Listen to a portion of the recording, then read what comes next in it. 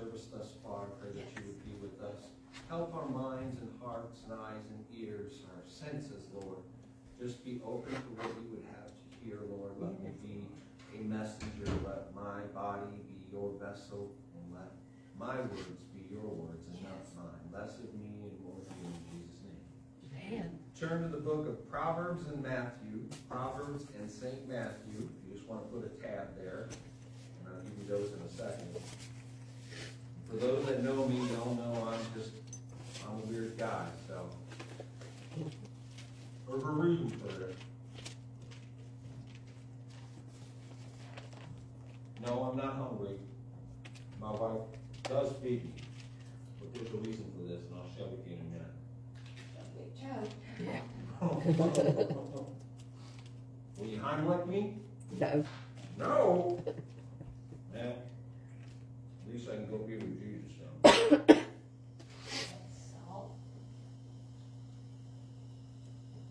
No, that's holy oil.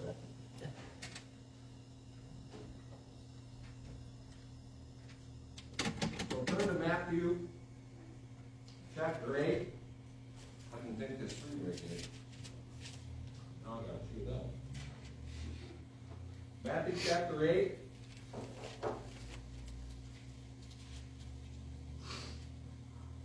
And verse 23.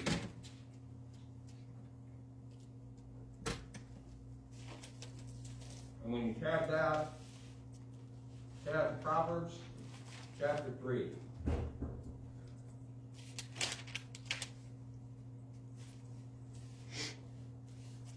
Probably should have took a bite of the apple before we started. Yeah. Praise the Lord. Is that for me? Yeah. Come on. It wasn't. Come on. Let the whole pretty Facebook world see you. No, why not? Aren't you pretty enough? I think you are.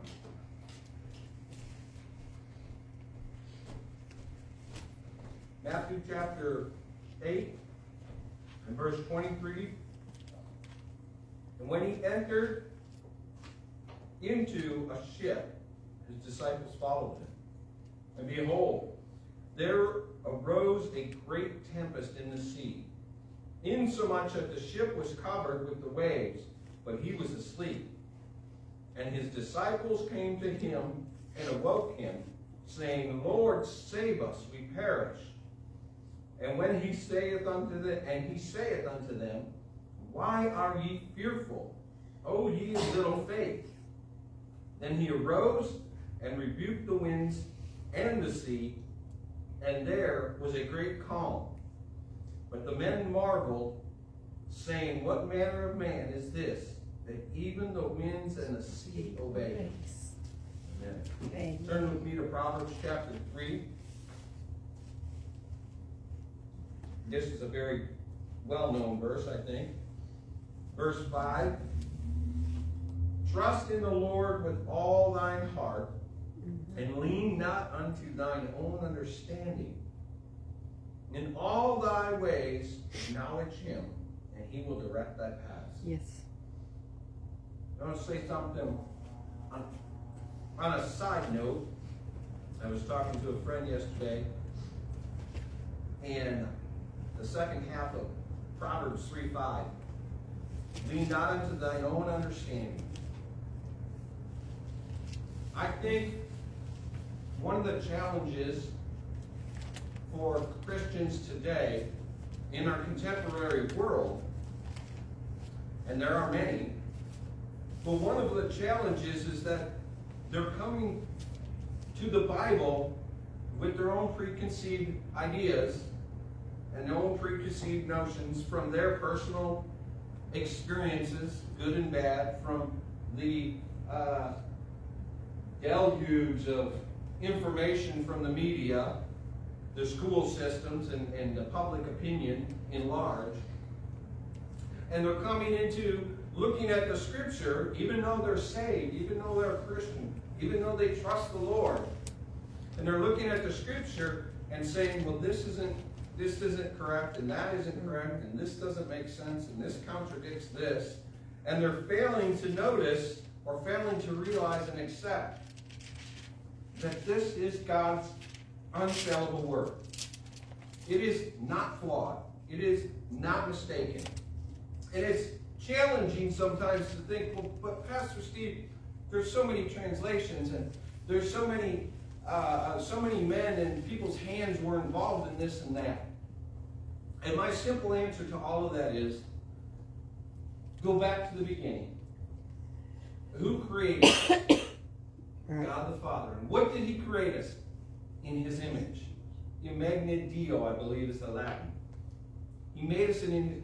Do you think, if you trust Jesus, and you trust that he's God, and God is who he says he is, do you think God is strong enough, bad enough, awesome enough, powerful enough, knowledgeable enough to ensure that the 66 books that he had these different men choose, that they would be translated in such a way that it would be important, and pertinent, and valuable to you now? Do you think he can't ensure that whatever so-called contradictions and mistakes that are in the Scripture aren't really there? We come to the Scripture and we try to make the Scripture fit our preconceived notions. But that's like trying to stuff a whale into a goldfish. It's just not going to happen. What we need to do is take God's Word and we put ourselves into it, and it cleanses us and helps us to understand where we are wrong and we are contradictory. Y'all, pardon me for a second. My apple analogy was a good one, had I thought it through further. So, what I just simply want to touch on today is trust and rust. Just a little play on words there for you. Is trust and rust. We know that our physical bodies, because of sin in the world, that these bodies, although they were meant to be created, and they were created in God's image, and they were meant to be immortal, because of sin, they have decayed.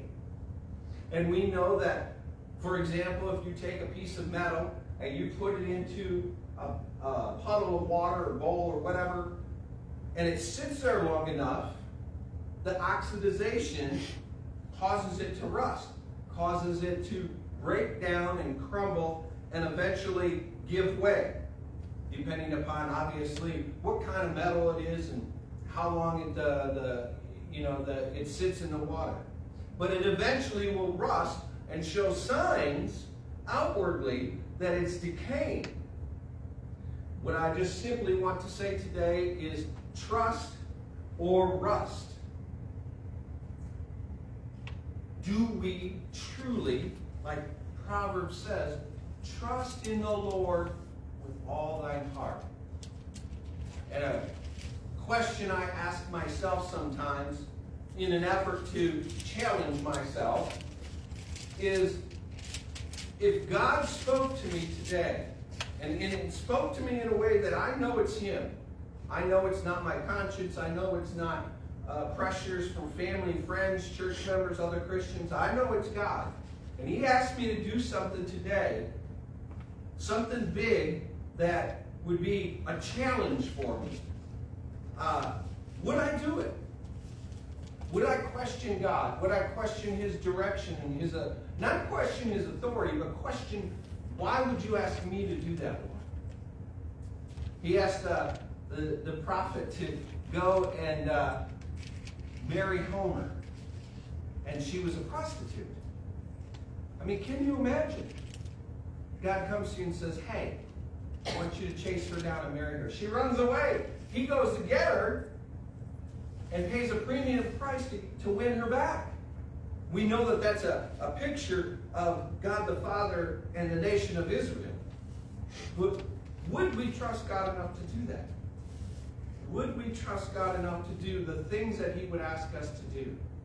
And sometimes I question, not because I question God's ability, authority, and power, but I question my faith, my willing to trust God so much that I'm willing to sacrifice everything like he did in an effort to listen to him and be obedient.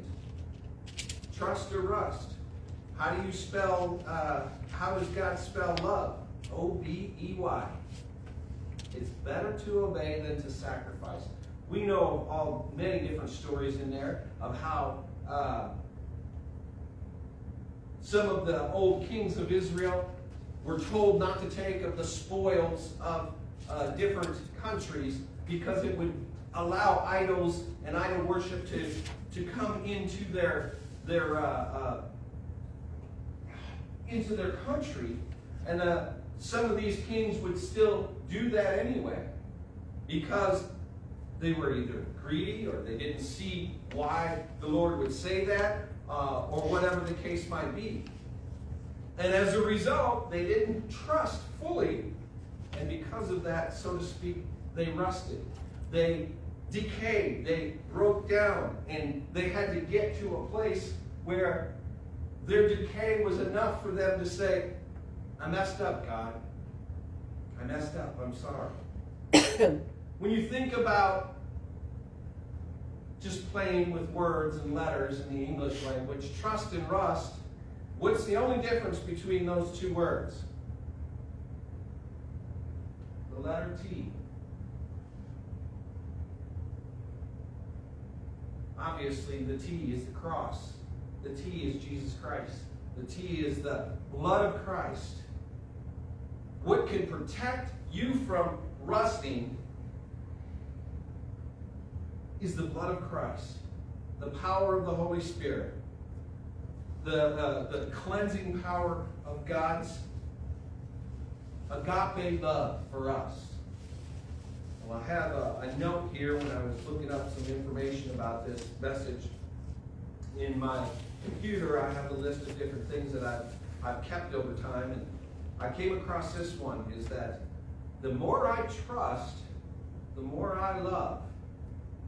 And the more I love, the more I trust. And the two are hand in hand. To trust God, you have to love him, because if you don't, how can you put your faith and trust in him? But if you love him so much that you put your faith and trust in him, you can't not love him more as he does things in your life to show you how much he does love you. Obviously, he could do nothing for us in our lives ever except the cross, and that would be too much. But he loves us, God the Father loves us, just like we love our children, our grandchildren, great-grandchildren, that we want to do for them, because we want to express our love to them in a tangible way. And God does that.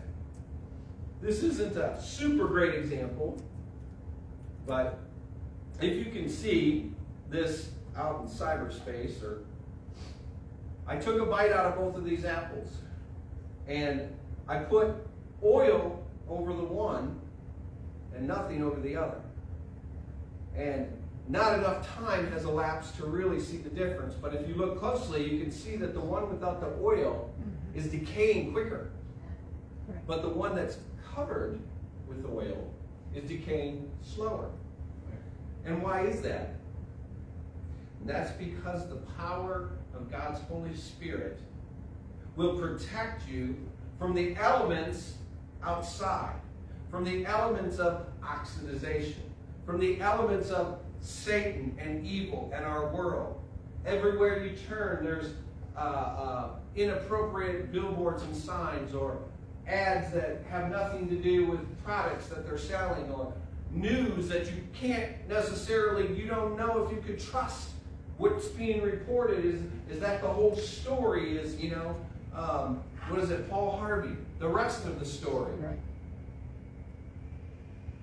And that'll help me to wrap this up, the rest of the story. Amen. We don't, when we find a contradiction or something in the Bible we don't understand, there's more to the story. Yes. And God wants us to dig in and find out what that is. Yes. He wants us to maintain that curiosity. God's not scared of you questioning Him or His Word. Questioning in a inquisitive, I want to learn and know. Not questioning Him like an atheist of, if you're God, prove it. He did. He made you. He made your parents who made you, and He made their parents who made them, all the way back to Adam and Eve. Amen. I get frustrated sometimes when I watch TV shows and movies and all this mumbo-jumbo talk about the earth is 150 billion years old and things of that nature and so forth. And you know what? If for whatever reason I'm wrong and I'm not understanding the scripture correctly or whatever, it doesn't matter, because at the end of the day, God did create Adam and Eve. And it was because of their sin that our outward bodies are corruptible. But God can cover us with the Holy Spirit. And He can keep us from rusting from the elements of that are outside. Because why? Because he that is against us is like a roaring lion, seeking to kill and destroy. If you want to stand with me, you can. Trust or rust. The only difference is the cross. The only difference is that letter T right there. The only difference between trust and rust is the blood of Christ, the power of the Holy Spirit, the cleansingness of the freedom of Christ. We have freedom in Christ to be who we are. He doesn't want to squelch our personalities. He gave them to us.